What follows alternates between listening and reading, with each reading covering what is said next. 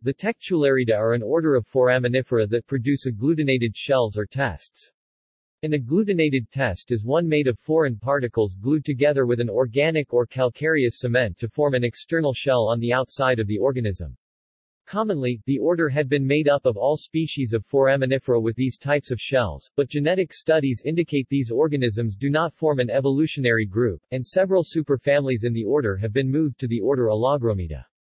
The remaining forms are sometimes divided into three orders, the Trichaminida and Litwolida, which have organic cement, and the Textulariida sensu stricto, which use a calcareous cement.